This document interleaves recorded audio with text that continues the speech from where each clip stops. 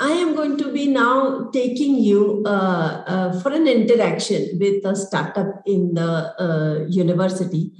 And this startup is Cognilements. And this is one company which is gunning to, I mean, his aspiration is to become a unicorn. That's the aspiration that he'll live day in and day out. So whenever I meet Samudra, there is only one thing that Samudra has to say, and that's "Ma'am, mere ko unicorn banna hai." So that's the aspiration with which he's come in. And when he joined the incubation center a year and a half back, he had a team of roughly 5-7 people. Today, he has a team of 50 people with him. And as you heard Honorable Vice Chancellor speak about the interface that we have with the mentors, cross-border from Silicon Valley, that is Karche Marathi. He has been one of the startups who got mentored by this set of people from Karche Marathi as well. And there are 2 investors who are seriously speaking to him, one from Dubai and the other one from Singapore, to invest in his company. There's Samudra. So and he's sitting in the incubation center at the university. In fact, he has taken a space. We had provided a co-working space for 2 people, but Samudra has decided to take a huge hall for himself. So 50 people are sitting in the incubation center at Savitribai Philippine University. So Samudra, can you just tell us what excited you to get into the startup ecosystem? The life had been really good while I was working with my previous experiences with Xerox and Iron Mountain. And suddenly there were things which so there was a startup culture which initiated in 2011-12, where we can see Flipkart and many companies coming up. And the love for product was more importantly there. While interacting with lots of customers, we identified that, there is a possibility where there is time right now and you can explore opportunities. And I was very much motivated with people over there. And I had been always following Steve Jobs since the start of my career, and how the Apple started from a garage, how he ended up having Next and Pixar, and later on being a part of Apple was the most important motivation of my life. And there, the whole boom in the Indian ecosystem came, and we all believed that, somewhere that start had to come. So it started with that wave itself in 2013, ma'am. So how did you start off? What was the beginning? What did you do first? So while I was working with Xerox as a solution architect for Asia Pacific, my job role was creating solutions. And it always started with encountering a lot of problem areas. So while you work only in India, there are so many unsolved problems across businesses, and people believe in delivering it by people, process, or technology as a combination. I started as a consulting role in the beginning to understand what I can do in the market as a freelance consultant. To add to up, I started working on a startup which did not materialize the way Cognilements is right now. And from there, in first 4 years, it was more about practical learning, meeting a lot of people in the market, understanding what they need. And with the knowledge I have and my team have, we started building something for them as a product or a service or an offering. So what makes you feel that you are a material for startup? Ma'am, passion. It starts with passion because today startup is a hashtag which every individual would love to do it. But it's not that easy. It's not that tough. You need to be really serious about something. It's a brainchild. And the way parents take care of their kids, it's all about the passion. You need to take care of your startup because it's your brainchild. You need to give it more than 100%.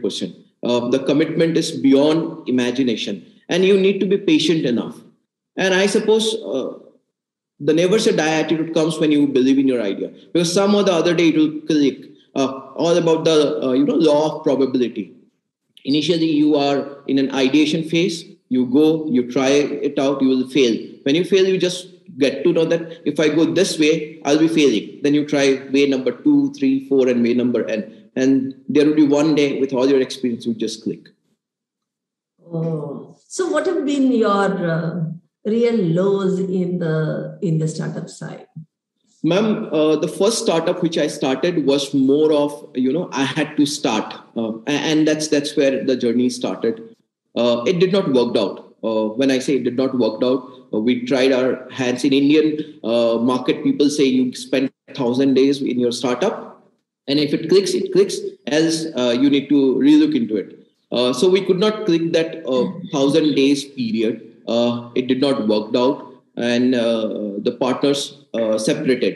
And during that time, I again got. So I come from a background where most of my parents and families are from the government services. And while I was working with Xerox, they had think that you should come back and work as a government employee. But some of the other way, I was not inclined to that thought. So that was one point of low where I had to sell off my car to start back Cognilements then, and to raise the funds to start with 2 team members. And today, with God's grace and with help from mentors like you and others, we are a recognizable factor in the real estate segment when it comes to PropTech. Wow. So it's just not about the passion that you have. It's just not about the perseverance that you have. It's just above all these that I can see from your talk. But Right. I believe that a company is all about the set of people who come together. Right. I think the biggest barrier for a startup is how do you attract the right kind of people to join you? And I understand that you are somebody who's not from a IIT or IIM, but your team comprises of people all from IIT. So how did you manage to get good people to join you in such a short span of time where you're saying that you sold off a car to set your company, and 2 years, I see a team of more than 50% from IITs. How did you manage this? So yeah, that's a funny fact. So with hard work, the luck was also part of it, but most importantly, the vision.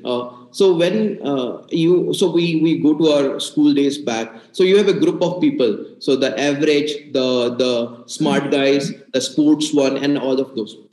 Every individual in that group carries a vision. When we started Cognilements to get the first IITian, Akshay Kochikar, who is my co-founder, we discussed on a 3 months period that, let's try this. If it works out, let's take it forward. If it does not, then we can remain friends. And the idea was more about vision and passion. So the thing here is when we started with just one idea, it was just an hypothesis that whether it is going to work or not.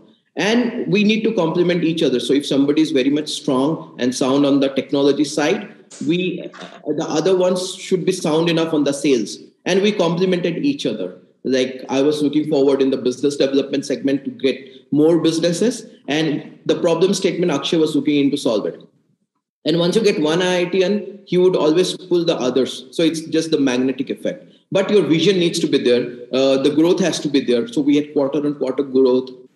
We got some good customers who got onboarded with us. They shared their problem statement and we were honest about solving them. And that actually helped us today. So today, out of 6 co-founders who are here, 4 of them are from IIT Guwahati, which includes Akshay, Sachin, Lokesh, and Sukumar. We have Chayan, who is from NIT Surat. And I'm the only non-IITian guy who's taking care of the sales and marketing. Sure, great, fantastic. And my last question to you, what is it that you aspire to be? Ma'am, as you mentioned, you started with yes, we aspire to become a unicorn. Till now, we are being bootstrapped. But most importantly, we wanted to become a platform company. So in India, when we see people ended up talking a lot about, India is considered as a services country where we are very good at offering services. And we have many giants in the global space itself, TCS, Infosys, and many more. And then you have a culture where products were coming up into the market. And then we talk about platform. At India level, the number of platform companies are very less and limited. So the vision when we started in 2019, today we are in the lines of where we are a platform company.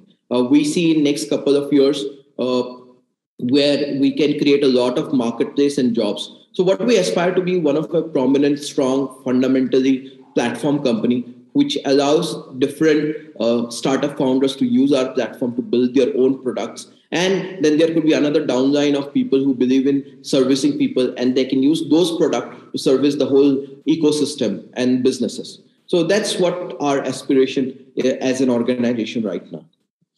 I know you have pivoted a lot in terms of what you started with, the product that you had in the offering, and the shifts and the changes that we saw in your offering and in your thought process as well, with the mentors who came in. So this list of great mentors that you are associated with. These mentors have made a lot of change in your thought process. Through that, including the team, the mentors actually give you a real analysis. In fact, they are the best critics. They will come and tell you upfront, and you need to take those advices with pinch of salt, and it works out for you.